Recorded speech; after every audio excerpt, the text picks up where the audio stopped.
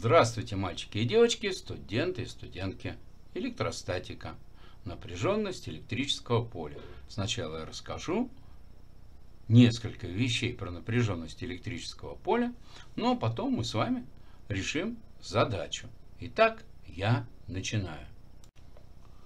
Будем базироваться на том, что некоторые вещи вы уже знаете. Итак, допустим, имеется какой-нибудь положительный заряд. Вот имеется заряд. Обозначу его Q большое. Вот. Такой заряд. Вот. Что мы знаем? Мы знаем, что вокруг любого заряда, физики говорят, существует электрическое поле в любых точках. Здесь, здесь, здесь, здесь, здесь, здесь, здесь, здесь, здесь, здесь, здесь, здесь, здесь, здесь, здесь, здесь, здесь, здесь, да где угодно. Допустим, я выбираю какую-нибудь точку, назовем ее А. В этой точке нет ничего. Абсолютно. Кроме, как говорится, электрического поля. А почему? Да потому что эта точка находится на каком-то расстоянии. Это расстояние обозначу буквой R маленькая. Почему? Так мне захотелось. Вот. Эта точка находится на расстоянии R маленькая от этого заряда. Теперь возьмем вот точку B. Вот. Я ее специально подальше нарисовал. Вот. Это точка B. Она тоже находится в электрическом поле, которое создает заряд Q. Но она находится намного дальше. На расстоянии R большое от электрического заряда Q большое. Вот все. Вот такие вот две точки у нас имеются. Вот. Почему именно эти точки? Так мне захотелось. Итак, что же происходит? Вот мне кажется, что если вдруг какой-нибудь заряд Q попадет в точку B, а потом попадет в точку А, то сила взаимодействия между двумя этими зарядами здесь будет больше, а здесь будет меньше. Почему? По закону Кулона. К, Q маленькое, Q большое и деленное на R в квадрате. Если мы говорим про этот заряд, который находится в точке А, и про заряд, который находится в точке Б. Там тоже Q, только R большое в квадрате. Вот все. Понятно, если мы эту силу обозначим FA, а это FB, что значит FB? Это сила, которая действует, скажем, на заряд Q, который находится в точке B. А это сила, которая будет действовать вот на этот вот заряд Q в точке А. Ну и что? И мы видим, что FA больше, чем FB. Потому что расстояние это меньше. К чему мы пришли? Если вдруг какой-нибудь заряд попадает в какую-нибудь точку, значит на него будет обязательно будет действовать сила.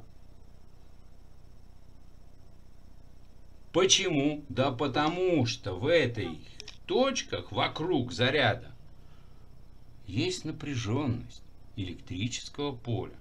И напряженность электрического поля это и есть не что иное, как сила, которая будет действовать на заряд, который попал в какую-нибудь точку электрического поля. Поскольку сила векторная величина, то и напряженность величина векторная. Напряженность величина векторная, то есть у напряженности есть направление. А направление считается следующим образом. Вот если у нас заряд плюс, значит линия напряженности как бы выходят вот сюда вот, от этого заряда. А если заряд отрицательный, то тогда линия напряженности, которая создает этот отрицательный заряд, направлены по направлению к этому заряду. Ну, потом мы поговорим об этом чуть-чуть подробнее. Вот такая вот ситуация. А это означает, что если я хочу найти напряженность электрического поля, смотрите, что делают физики. Мне говорят, а вы знаете, мы возьмем и придумаем такую штуку, которая будет называться пробным электрическим зарядом. Пробный электрический заряд. Вот. Заряд этого пробного, ну, относительно, говорят, равен единице. Вот.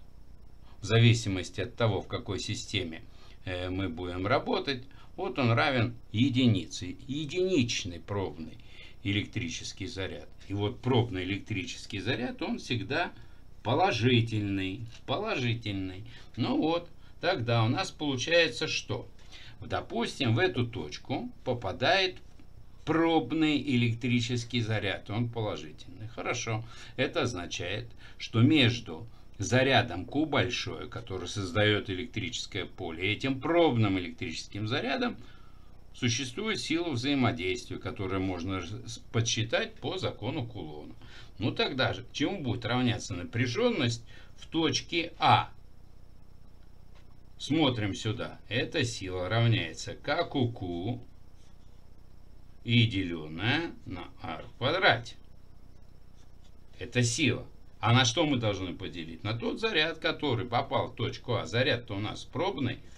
Мы его сократили, и таким образом мы нашли напряженность электрического поля в точке А К Q на r в квадрате.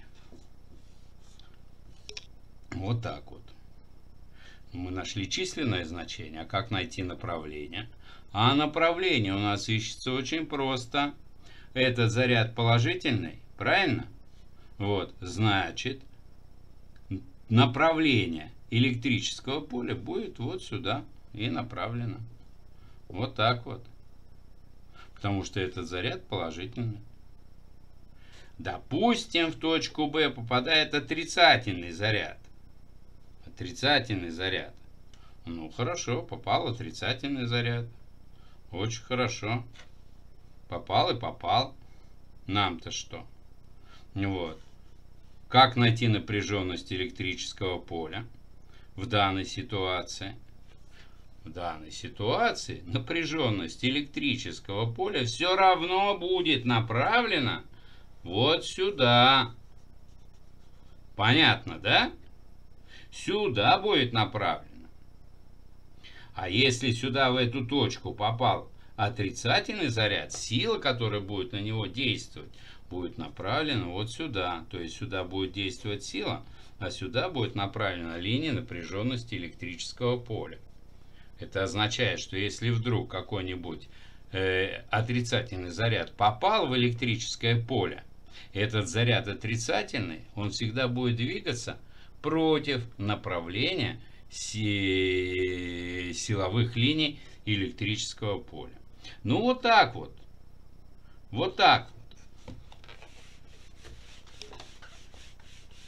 Самое главное, что мне хотелось бы сказать, что когда мы говорим о напряженности электрического поля, мы должны всегда помнить, что напряженность электрического поля — это сила, которая будет действовать на заряд, который в это электрическое поле попал.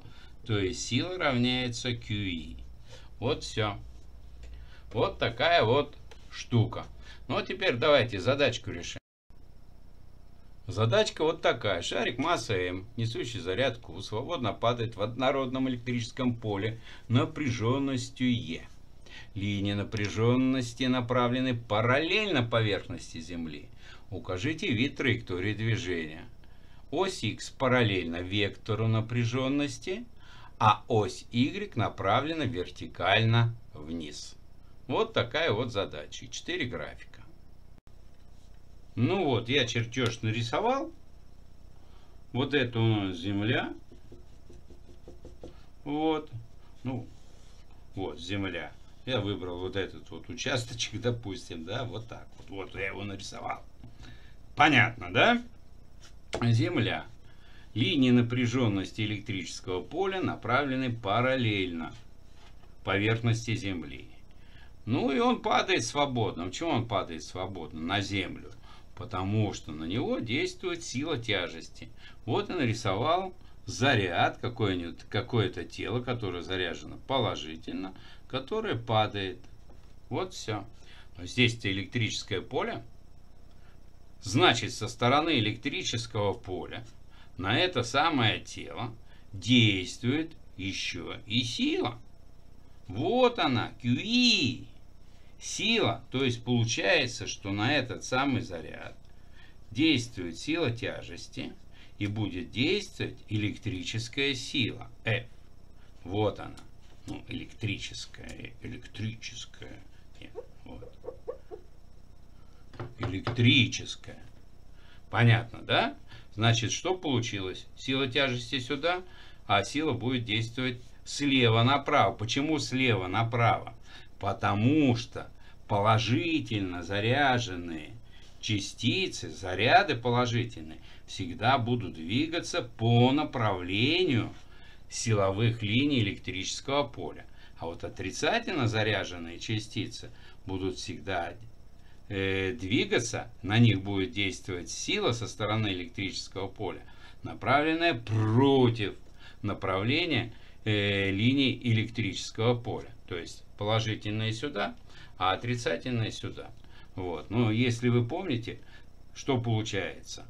Получается, что плюс и минус притягиваются, плюс отталкиваются, минус отталкивается. Короче, вот если вы рисуете силовые линии, ну, нужно вот так вот себе это представлять, что вот здесь вот находится, ну, допустим, какая-то отрицательно заряженная частица, пластина, а здесь положительно заряженная пластина. Только вот здесь вот там огромное количество отрицательных, залежи отрицательных частиц. А здесь залежи положительных частиц. Плюс отталкивает, минус притягивает. Минус отталкивает, плюс притягивает минус. Значит, все это будет двигаться отрицательное сюда, положительное сюда. Ну, еще говорят физики так, что силовые линии электрического поля всегда направлены от большего потенциала к меньшему. То есть вот здесь, вот в этих точках слева всегда будет потенциал больше, чем справа. Ну, в данной ситуации. Вот так вот. Ну, хорошо, значит, сила действует на положительный заряд слева направо, в этом направлении. Итак, эта сила, что получается? Что результирующая этих двух сил будет направлена вот таким вот образом. Это результирующая FT, total, результирующая сила. FT это mg плюс F. Вот все. Вот если мы это поняли, минуточку.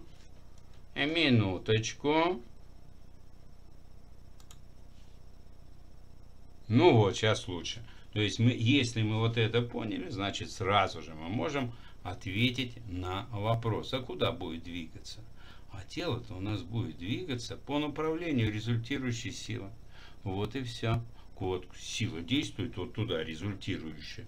Да, вот сюда, вот она вот так вот действует. Значит, и тело будет двигаться вот туда. Давайте посмотрим, какой график у нас подходит. Подходит первый график. То есть вот тело будет двигаться именно вот таким вот образом. Вот такая вот траектория движения, прямая линия. Не такая, не такая и не такая. Вот такая вот она у нас будет. Вы скажете, ага, а как это чисто, так сказать, теоретически доказать? Да тоже очень просто. Почему бы и нет? Смотрите, как это делается.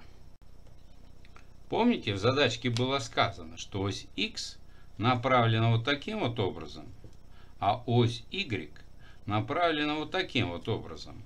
Ну, давайте посмотрим, что у нас происходит по оси X.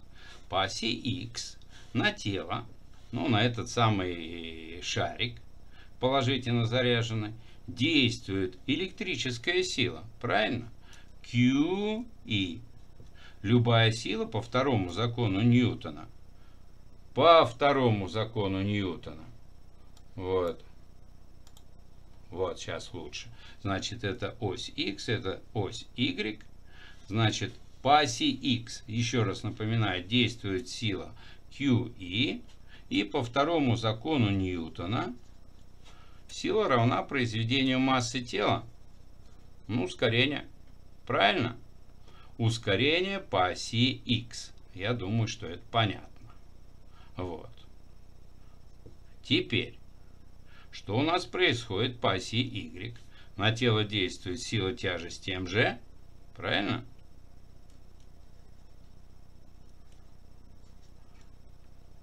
И чему это будет равняться? А тоже произведению массы тела на ускорение. Вот такая вот интересная штука.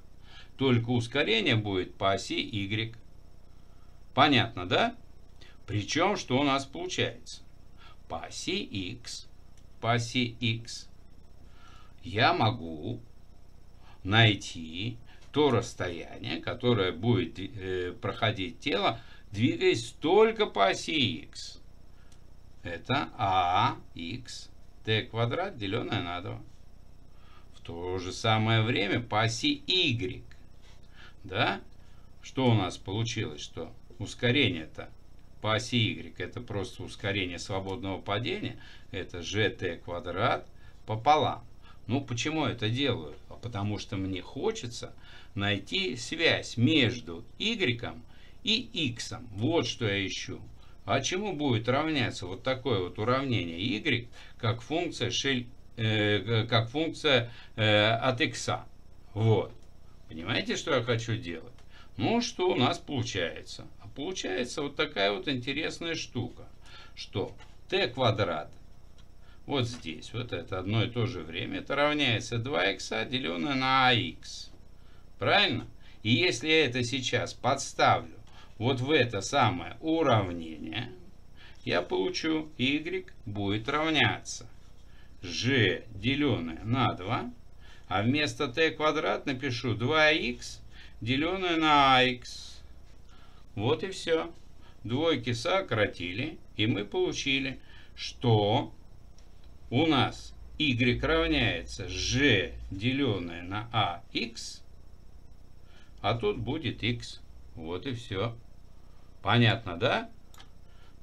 G постоянная величина. Постоянная. Ускорение по оси x. Постоянная величина. Постоянная. Ну вот мы получили, допустим, дадим этому отношению g на ax, там,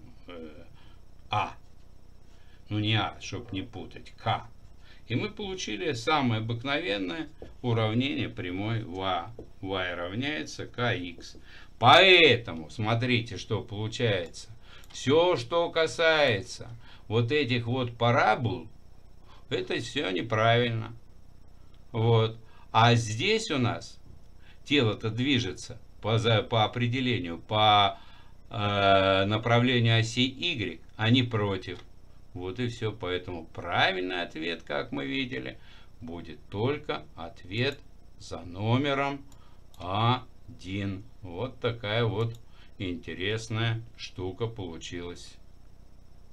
Вот все. Вроде как бы простая задача, а поговорил много. Ну, я думаю, что-то из этого получилось. Вот все, что мне хотелось бы рассказать. Ну и хотелось бы напомнить, что вы учите физику на моем канале, который называется «Физика – это просто». Поэтому, если вы еще не записаны на мой канал, пожалуйста, запишитесь. Буду вам очень признателен. Ну и не забудьте поставить лайк. Все, всем доброго, до свидания и до новых встреч.